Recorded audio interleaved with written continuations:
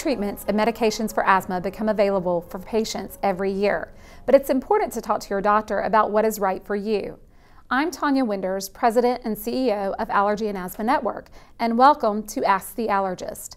In each episode, we present a frequently asked question to a nationally respected allergist, and they share their insight. For this program, we're pleased to welcome Dr. Rohit Katyal. Dr. Katyal is a board-certified allergist and immunologist, as well as co-director of the Asthma Institute at National Jewish Health in Denver, Colorado. He's also a member of the Board of Regents for the American College of Allergy, Asthma, and Immunology.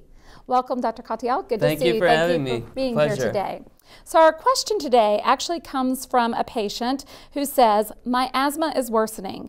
I recently read about new biologic medications. How do they work, and how will my doctor determine if biologics are right for me?" So let me step back just for one moment. Asthma is a disease of inflammation of the breathing tubes.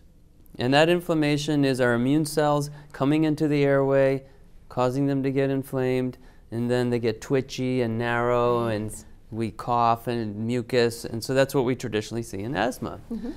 So that's why in the past, one of the main treatments, and still continues to be, is the inhaled steroids.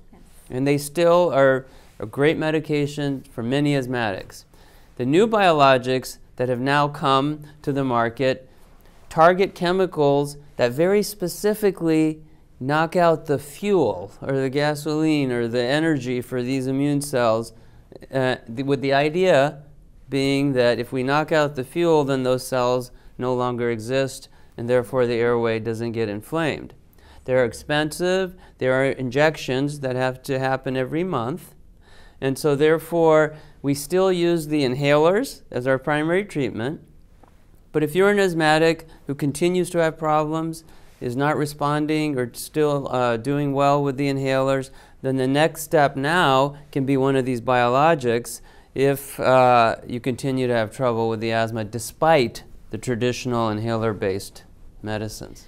So as you were talking about patients with those uncontrolled symptoms, perhaps they're taking an inhaled corticosteroid, perhaps they're on a combination med, but they're still having uncontrolled symptoms and they're not doing very well with their symptoms, with their severe asthma. Would you recommend that they actually go in and talk to their allergist about the biologics? And if so, also speak a little more about the administration routes of those biologics. So I absolutely recommend that they go seek care with an allergist, not only to discuss the new biologics, but first to go through what medications they've tried, how they've taken them, the technique, the inhaler, how long, the doses. Assuming all that's been done, then now we have some exciting options. In addition, we've had one biologic, be aware, for some years, omalizumab. Omalizumab is an injectable biologic that blocks something called IgE. It's the antibody that causes allergy, as you know. There's two new ones. One's called mepolizumab, these are long names, and reslizumab. And these two both block the same chemical. It's got a long name called interleukin-5. And that's the fuel for a cell called eosinophils, and that's what drives the airways, breathing tubes to get inflamed. So the mepolizumab and reslizumab are two new biologics. The mepolizumab is an injection, like an allergy shot, or like the omalizumab has been in the arm. And the reslizumab is actually an intravenous infusion. So an IV has to be placed, and the medication is delivered through the IV.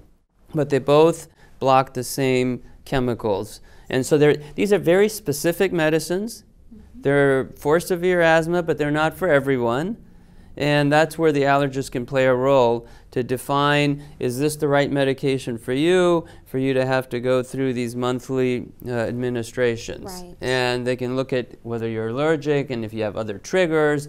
So an allergy evaluation can be comprehensive, not only looking at what you've taken before, but really discussing the risks and the benefits and the pros, cons of these new medications. Right.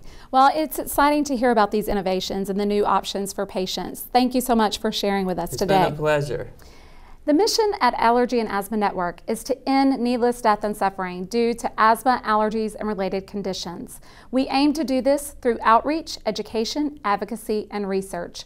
Visit us online at allergyasthmanetwork.org for reliable resources. And don't forget to share this program with your family, friends, and colleagues. On behalf of Allergy and Asthma Network, Thanks for watching, and see you next time on Ask the Allergist.